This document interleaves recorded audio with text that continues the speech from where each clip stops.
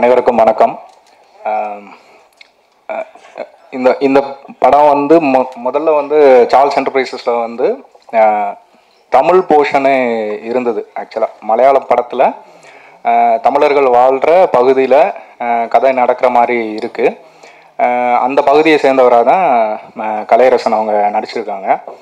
So முதல்ல வந்து இது வந்து தமிழ் அண்ட் மலையாளம் அப்படி ரெண்டும் சேர்ந்து தான் எழுதியிருந்தோம். அதுக்கப்புறம் முழுக்க இதுக்கு வந்து ஒரு தமிழ் படமாக மாற்றணும், அந்த பொட்டன்ஷியல் இருக்குது அப்படின்னு ப்ரொடக்ஷன்லேருந்து எல்லாருமே நம்பினதுனால இது வந்து முழுக்க ஒரு தமிழ் படமாகவே மாற்றினோம். ஸோ பைலிங்குவல்ங்கிறது கரெக்டு தான். ஸோ டப்பிங்லேருந்து எல்லாமே திரும்ப பண்ணியிருக்கோம். அங்கே இருந்த இப்போ மலையாளத்தில் இருக்கிற இந்த படத்தோட பேசிக்கான கான்ஃப்ளிக்ட்டுக்கும் தமிழுக்கு ஏற்ற மாதிரி தமிழுக்கு வேறு விதமாக அதை மாற்றிருக்கோம். ரொம்ப நல்லாவே ஒர்க் ஆகிருக்கு. ப்ளஸ் தமிழ்லையுமே இப்போ ரொம்ப ரீசன்ட் டைம்ஸில் வந்து ஒரு லைட்டான ஒரு என்டர்டெய்னர் வந்து வரல. ஸோ அந்த விதத்தில் வந்து இந்த படம் வந்து ரொம்பவே எங்கேஜிங்காக இருக்கும், யாரையும் ஏமாத்தாதுன்னு நான் நம்புகிறேன். ப்ளஸ் நான் வந்து ஆக்சுவலாக காக்கா முட்டை, ஐங்கரன், கார்கி, ராக்கெட்ரி இந்த படங்கள்லாம் ஏற்கனவே டைலாக்ஸ் எழுதியிருக்கேன். அதுக்கப்புறம் என்னோடய ஃப்ரெண்ட் அபுன்னு சொல்லிட்டு மேற்கு தொடர்ச்சி மலையில் சாக்கோவாக நடித்த அவர் ரெஃபர் பண்ணி தான் இந்த படம் ஒர்க் பண்ணேன். ரொம்ப நல்ல எக்ஸ்பீரியன்ஸாக இருந்தது. ப்ளஸ் வந்து ஊர்வசி மேடமோட ஒர்க் பண்ணது வந்து ஒரு மறக்க முடியாத எக்ஸ்பீரியன்ஸ். அவ்வளோ பெரிய சீனியர், ப்ளஸ் அவங்க தமிழ் அண்ட் மலையாளமில் வந்து ரொம்ப லாபகமாக ஒர்க் பண்ணது, அது வந்து ஒரு பெரிய லேர்னிங் எக்ஸ்பீரியன்ஸாக இருந்தது. இது படமாக நிச்சயமாக ரொம்ப என்கேஜிங்காக இருக்கும், என்டர்டெய்னிங்காக இருக்கும், எல்லாருக்குமே நிச்சயமாக பிடிக்கும். தேங்க்யூ. இந்த படம் வந்து ஒரு ஸ்பெஷல் படம் எனக்கு.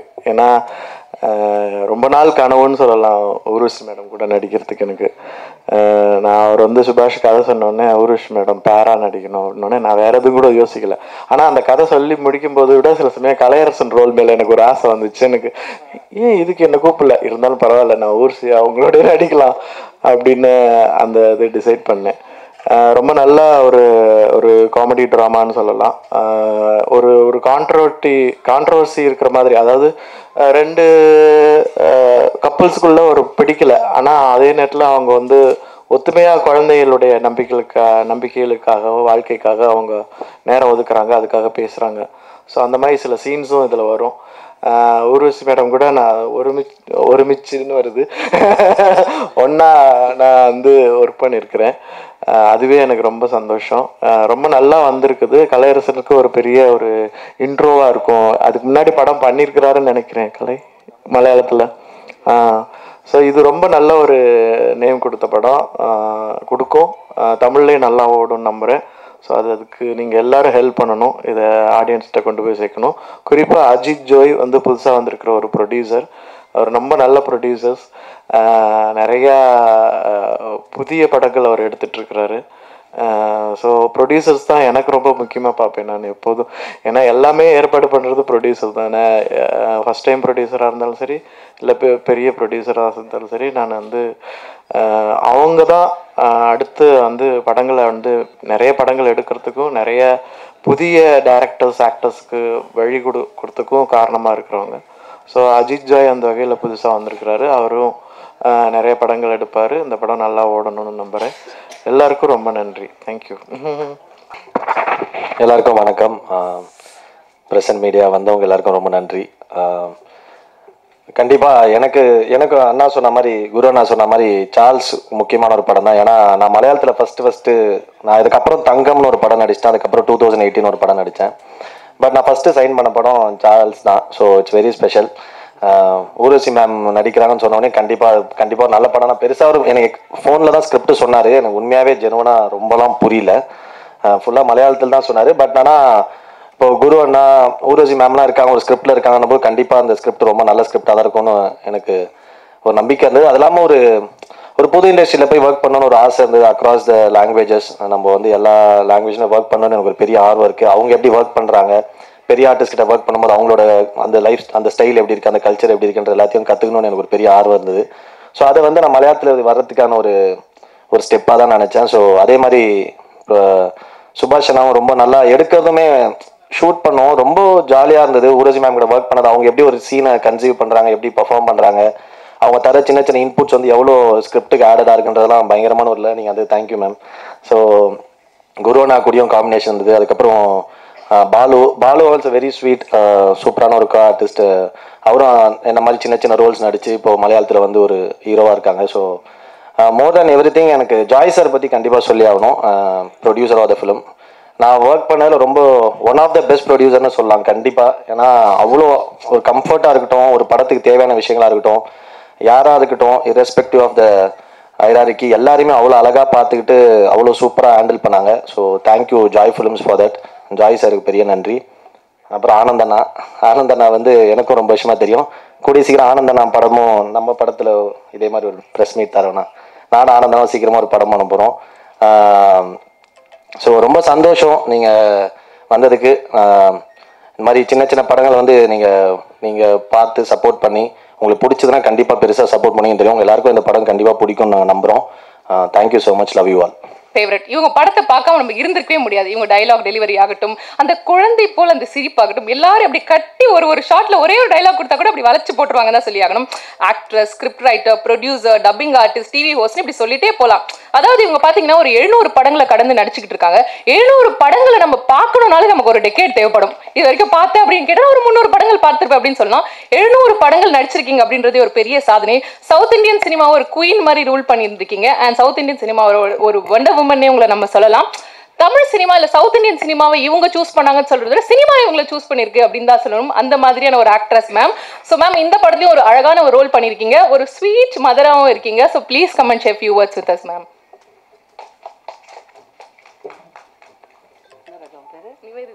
நிவேதிதா. தேங்க்யூ நிவேதிதா. என்னை பற்றி ரொம்ப நல்லா சொன்னேன். எனக்கு ரொம்ப ஹாப்பியாக இருந்துச்சு, ஜாலியாக இருந்துச்சு. தேங்க்யூ. ஆமாம், கடைசியாக அவங்க சொன்ன வார்த்தை ரொம்ப கரெக்டு. சினிமாவுக்கு என்ன தேவைப்பட்டுச்சுன்னு சொன்னது தான் கரெக்ட். அது எந்த விதத்துலன்னா, என்னை கண்டெடுத்த தமிழ் சினிமா, என்னுடைய உயிர் மூச்சு என் தமிழ் சினிமா. நான் நேசிக்கிற முதல் மொழி தமிழ். தமிழினுடைய மகளோ சகோதரியோ தான் என்னுடைய தாய்மொழியாகிய மலையாளம். அதில் எந்த மாற்று கருத்தும் படித்தவர்களுக்கு இருக்காது. ஸோ தமிழ்லேருந்து வந்த இந்த செம்மொழியிலேருந்து வந்த பல மொழிகளில் ஒன்று மலையாளம். பட் இன்றைக்கும் சுத்தமான தமிழ் மலையாளத்தில் தான் வாழ்ந்துக்கிட்டு இருக்கு. காண்பது, உண்பது, கிடப்பது, இருப்பது, இதெல்லாம் அந்த சுத்தமாக இன்றைக்கும் மலையாளத்தில் பேசியிருக்காங்களே ஒரு சந்தோஷம். ஆமா மலையாளி அப்படிங்கிறதுல. ஸோ இல்லையா, உண்மைதானே கலை, உண்மைதானே குரு. ஸோ நோக்கினாள் அண்ணலும் நோக்கினாள். ஆனால் நோக்குவதுங்கிறது இன்னைக்கு இல்லை, நோக்கம்ங்கிற வார்த்தை அதுலேருந்து வந்தது தான். ஸோ அந்த மாதிரி நிறைய மாறி போச்சு. சென்னை தமிழ் சொல்ல வேண்டாம், நம்ம இஷ்டத்துக்கு தான். ஒரு இங்கிலீஷு ஒரு தமிழ், ஒரு இங்கிலீஷு ஒரு தமிழ். அப்போல்லாம் மேஜர் சுந்தரராஜன் எங்களை கிண்டல் பண்ணுவோம். ஒரு இங்கிலீஷ் வார்த்தை பேசிட்டு உடனே தமிழ் வார்த்தையும் பேசுவார். கெட் அவுட், வெளியே போடா அப்படி சொன்னாதான் எல்லாருக்கும் புரியணும். பட் இப்போ நம்ம எல்லாம் தான் காமனாக பேசிகிட்டு இருக்கோம். வாட் ஹேப்பன் இஸ், நான் அங்கே போனேன். And then the girl she came and அவள் சொல்கிறா எல்லாத்துலேயும் இருக்குது, ஏதாவது ஒன்றை ஒழுங்காக பேசி தொலைச்சிக்க கூடாது. ரொம்ப சந்தோஷமாக இருக்குது. ரொம்ப நாளைக்கு அப்புறம் ஒரு படத்தினுடைய ப்ரமோஷனுக்காக இவ்வளோ மீடியாஸில் நீங்கள் வந்ததுக்கு பெரிய கும்பிடு சாமி உங்களுக்கு. ஏன்னா நீங்கள்லாம் வந்து இது போன்ற சின்ன சின்ன படங்களை, ஏன்னா பெரிய படத்துக்கும் சின்ன படத்துக்கும் ஒரே உழைப்பு தான். ஆனால் பெரிய படங்களுக்கு கொடுக்க வேண்டிய அவசியம் இல்லாத பப்ளிசிட்டியெல்லாம் இந்த சின்ன படங்களுக்கு செலவு பண்ண வேண்டியிருக்கு. ஸோ அதில் முதல்ல நான் வந்து டாக்டர் அஜித் ஜோய்ங்கிற ப்ரொடியூசரை பற்றி தான் சொல்லி ஆகணும். ஏன்னா திறமைசாலிகளான எவ்வளவு பேர் இருந்தாலும் அந்த படத்துக்கு செலவு பண்ணுறதுக்கு ஒரு ப்ரொடியூசர் இல்லைன்னா அது எல்லாமே வீணாக போயிடும். ஸோ அந்த விதத்தில் எல்லோரும் நீங்கள் வந்து மீடியாஸ் பீப்புள் எங்களுக்கு கேள்வி கேட்பீங்க, பிடித்த அந்த கதாநாயகன் யார் மேடம், உங்களுக்கு ரொம்ப பிடிச்ச ஹீரோ யார், ரொம்ப பிடிச்ச டைரக்டர் யார், ரொம்ப பிடிச்ச ப்ரொடியூசர் யாருன்னு யாரும் கேட்டதில்லை. பிடிச்ச கதை எது, பிடிச்ச படம் எது, பிடிச்ச கேரக்டர் எது, பட் பிடிச்ச ப்ரொடியூசர் யாருன்னு கேளுங்க இனிமேல் நீங்கள்லாம். பிகாஸ் அப்போ தான் வந்து சில என்ன சொல்கிறது கம்ப்ளைண்ட்ஸ் எல்லாம் உங்களுக்கு சொல்கிறதுக்கு எங்களுக்கு வாய்ப்பு கிடைக்கும். அதே மாதிரி நல்லபடியாக ஒரு சினிமாவை புரிஞ்சுக்கிட்டு படம் எடுக்கிற ப்ரொடியூசர், அதைத்தான் நல்ல ப்ரொடியூசர்னு சொன்னேன். குவாலிட்டிக்காக எந்த வித காம்ப்ரமைஸும் பண்ணாமல் அதே நேரத்தில் அந்த படம் தரமான படமாக, நல்லபடியாக ஒரு கமர்ஷியலி சக்ஸஸ் ஆகிற படமாக, கொஞ்சம் ஒரு கிளாஸாக இருக்கா, இது எல்லாமே கவனிக்கக்கூடிய ஒரு நல்ல ப்ரொடியூசர் அஜித் ஜோயால தான் இந்த ஒரு முயற்சிங்கிறது இவ்வளோ வெற்றி அடைஞ்சு இன்றைக்கி தமிழ் படமாக எடுக்க வேண்டி இருந்தது. நாங்கள் முதல்ல ஆக்சுவலி என்னோட ஆசையும் டைரக்டர் சுபாஷுடைய ஆசையும் இது ஒரு தமிழ் படமாக இருக்கணுங்கிறது தான். பட் சுபாஷுக்கு வந்து பெரிய ஒரு தமிழ் படங்களுடைய ஒரு ஃபேன் அப்படின்னு சொல்லணும். ஒரு மலையாள படங்கள் எத்தனை பார்த்துருக்காரோ அதை விட 100% தமிழ் படங்கள் தான் அவர் பார்த்துருக்காரு. இப்போ தமிழ் படத்தை எல்லாம் பார்த்து சொல்லுவார், அந்த படத்தில் இப்படி இந்த படத்தில் வந்த மாதிரின்னு. அப்போது இந்த ஒரு நம்மளுடைய லாக்டவுன் டைமில் நிறைய பேர் நம்ம பாதிக்கப்பட்டு வீட்டில் உட்காந்துருந்த டைமில் என்னை பொறுத்த வரைக்கும் பெரிய ஒரு சந்தோஷமாக இருந்துச்சு. மூக்குத்தி அம்மன், சூரரை போற்று, அப்புறம் புத்தம்புது காலைங்கிற சுதாவுடைய ஒரு சின்ன ஒரு ஷார்ட் ஃபிலிம். ஸோ இது எல்லாமே மக்களால் எல்லாம் பாராட்டப்பட்டு ரொம்ப சந்தோஷமாக இருந்த ஒரு காலமும் கூடன்னு சொல்லணும். அந்த நேரத்தில் நிறைய பேருக்கு டைம் கிடச்சதுனால பலவிதமான முயற்சிகள், புது முயற்சிகள், அது சோஷியல் மீடியாவில் இருக்கட்டும், இல்லை ரைட்டர்ஸுக்கு கதை எழுதுறதுக்கு புதிய புதிய படங்களை பல மொழிகளில் இருந்து பார்த்து புதிய அந்த ஸ்பார்க்கு, அந்த ஒரு கான்சன்ட்ரேஷன். ஸோ அதில் தான் சுபாஷ் நான் அறிமுகமான சுபாஷ்க்கு. அதாவது புத்தம்புது காலையை பார்த்துட்டு எனக்கு ஒரு லாக்டவுனில் ஒரு கால், சேச்சி உங்கள் படம் பார்த்தேன், நேற்று 12 மணிக்கு ரிலீஸுன்னாங்க அமேசானில். நான் வெயிட் பண்ணி உட்காந்து பார்த்தேன். அந்த ஷார்ட் ஃபிலிம் ஜெயராமன் நீங்களும் பண்ணது ரொம்ப சூப்பராக இருந்துச்சு. உங்களை வந்து நார்மல் இந்த பெரிய ஸ்க்ரீனில் பார்த்ததை விட இந்த சின்ன ஒரு குட்டி படம் பார்த்தோன்னே ரொம்ப நல்லா இருந்துச்சு, பாராட்டிட்டாரு. என்ன பண்ணுறீங்க நீங்கள் அப்படின்னு கேட்டேன். நான் வந்து ஒரு டைரக்டர் ஆகணும்னு முயற்சி பண்ணிகிட்ருக்கேன், கொஞ்சம் கதைகள்லாம் பண்ணிகிட்ருக்கேன் அப்படின்னாரு. ரொம்ப நல்லதுப்பா, வாங்க நீங்கள் சினிமாவில் மீட் பண்ணுவோம். நம்ம எப்போவுமே சொல்கிற பாசிட்டிவ் வார்த்தை தானே, கூடிய சீக்கிரம் வாங்க நம்ம மீட் பண்ணுவோம் அப்படின்னு அப்படி சொல்லிட்டு வச்சுட்டேன். நெக்ஸ்ட் டே பார்த்தா அகைன் த சேம் சுபாஷ் இஸ் காலிங்.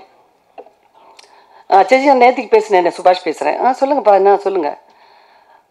என்கிட்ட ஒரு கதை இருக்குது, அதில் ஒரு டிப்பிக்கல் மதர் ரோல் இருக்குது. அது ஒரு கேரக்டரோட இன்ட்ரடக்ஷன் இல்லை, எனக்கு தெரியும் மதர் ரோலுங்கிறது இல்லை, ஒரு அந்த ரோலில் என்ன இருக்குது பர்ஃபார்ம் பண்ணுறதுக்கு, அதுதான் பெரிய விஷயம்.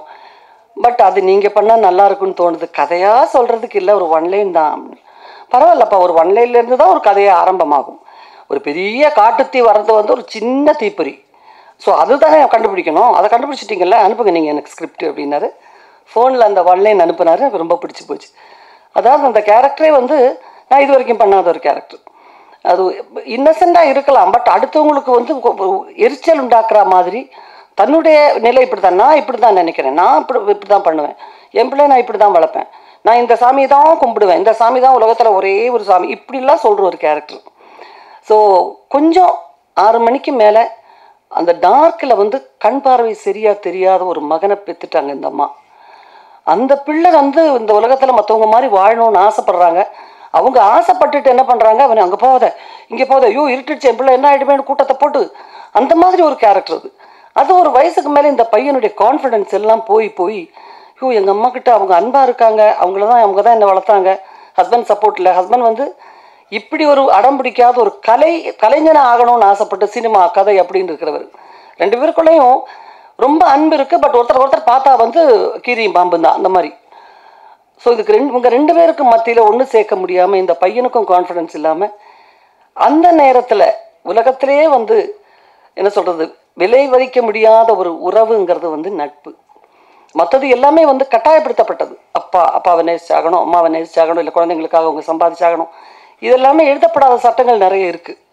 பட் நட்புக்குன்றது எந்த மொழியிலேருந்து, எந்த ஜாதியிலேருந்து, எந்த மதத்திலேருந்து, எந்த நாட்டிலேருந்து எந்த நேரத்தில் நமக்கு நண்பனாவான், இல்லை ஒரு ஒரு ஒரு ஃப்ரெண்டை நமக்கு கிடைக்கும் அப்படிங்கிறது நமக்கு தெரியாது. அப்படி வர்ற ஒரு நண்பன் மூலமாக தன்னுடைய வாழ்க்கையே மாறுதுங்கிறது இந்த நட்பில் கிடைக்கிற ஒரு சப்போர்ட்டு. அதுதான் இந்த படத்தில் மிகப்பெரிய மெசேஜ். நட்புக்கு வந்து மொழி இல்லை, ஜாதி இல்லை, மதம் இல்லை, ஏன் பணமே இல்லை. ஸோ காதல் தான் ரொம்ப மிகப்பெரிய உலகத்தில் ஒரு மகா சம்பவம்னும், அது உண்மைதான் இல்லைன்னு சொல்லலை. பட் அதை விட நட்பு கொடுக்கக்கூடிய சப்போர்ட்டுங்கிறது கடைசி காலம் வரைக்கும், சாகும் வரையில் அந்த நட்புக்கு தான் மரியாதைங்கிறது இந்த படத்தினுடைய மிகப்பெரிய ஒரு மெசேஜ்.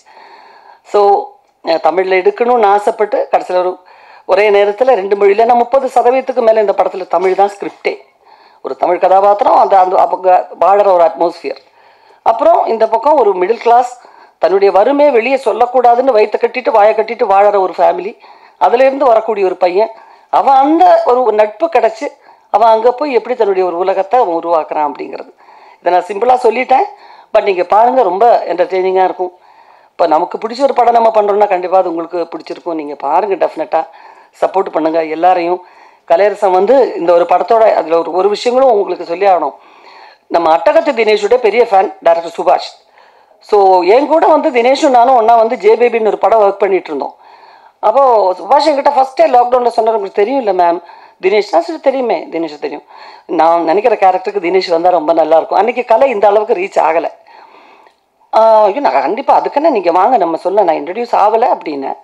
அதுக்கப்புறம் நாங்கள் படம் பண்ணும்போது நான் சொன்னது தினேஷ் ஒரு மலையாள படம் டைரக்டர், அது ஒர்க் அவுட் பண்ணிகிட்டு இருக்காரு, நல்ல கேரக்டர், டெஃபரெண்டாக பண்ணுங்க, பண்ணலாம் தாராளமாக பண்ணலாம்க்கா அப்படின்னாரு. பட் என்னமோ ஒரு கம்யூனிகேஷன் கேப், லாங்குவேஜில் வந்த பிரச்சனை என்னன்னு தெரியல. ஃபோன் அட்டன் பண்ணவங்க சரியாக அட்டன் பண்ண முடியாமல் அது மிஸ் ஆகிடுச்சு. அதுக்கப்புறம் கலையை வந்து அவங்க எல்லாம் ஃபிக்ஸ் பண்ணதுக்கப்புறம் கலையை அப்போ ஓரளவுக்கு வந்து நல்லா ரீச் ஆகி சூப்பர் ஆக்டர் கிடச்சிருக்காங்க அப்படின்னு சுபாஷ் எனக்கு சொன்னார். ஏன் தினேஷுக்கு என்ன ஆச்சுன்னு சொல்லி இந்த டப்பிங் ஜே பேபி நடக்கும்போது நான் சொன்னேன், என்னப்பா ஒரு இன்னொரு லாங்குவேஜ் இருந்து ஒரு டேரக்டர் உங்களை ஆசைப்பட்டு ஃபேனாக வந்து கூப்பிடும்போது ஏன் இப்படி பண்ணுறீங்க? ஐயோ மேடம் எனக்கு அதுக்கே வரல மேடம், சத்தியமாக வரல. அப்போ யார் பேசுனாங்க? உங்கள் மேனேஜர்னு 2-3 பேர். ஐயோ எனக்கு மேனேஜர்லாம் யாரும் இல்லை மேடம், தெரியாது மேடம் அப்படின்ட்டாரு. நான் அதுக்கப்புறம் சுபாஷை சொன்னேன், என்ன சுபாஷ் தினேஷ்க்கு பேசுனீங்களா வேறு யார்ட்டாவது பேசுனீங்களா அப்படின்னு. ஏன்னா தினேஷ் அந்த மாதிரி வாய்ஸ் மெசேஜ் அனுப்புறது, ஃபோன் பேசுறதெல்லாம் கிடையாது, என்ன மாதிரி இது ஒரு ஆள் தான். ஸோ எதுலேயும் ஒரு கம்யூனிகேஷன் ஒரு கேப்பு வந்துடுச்சு. பட் இருந்தாலும் இந்த நேரத்தில் சொல்கிறேன், சுபாஷுடைய டெஃபரெண்டான அடுத்த ஸ்கிரிப்ட்ல எல்லாம் இந்த டீம் கலை என்ன சொல்கிறது தினேஷ், குரு சார் எல்லாருமே இருப்பாங்க. இப்போ நீங்கள் எல்லாரும் எங்களை வந்து சப்போர்ட் பண்ணீங்க.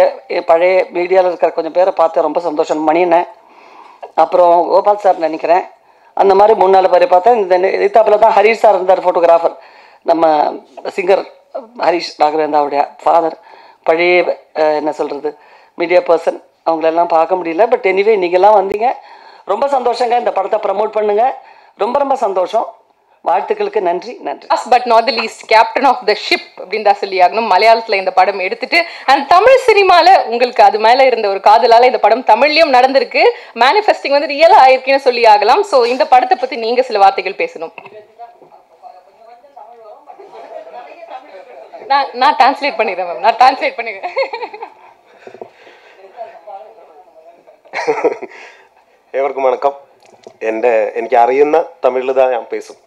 அது மேடம் அப்படி சொல்லியிருக்கு, தமிழில் தான் நீ பேசணும் அப்படி தான் சொல்லியிருக்கு. இல்லை എൻ്റെ സിനിമയുടെ ഹിസ്റ്ററിയും அந்த கதை வந்த வழி எல்லாமே சேச்சி உர்வஷி மேம் சொல்லியாச்சு. നിങ്ങളെ ஆக்சுவலி இந்த மீடியா சப்போர்ட் அது இம்பார்ட்டன்ஸ் தான் நம்ம படத்துக்கு. ஒரு ചെറിയ படம் தான்.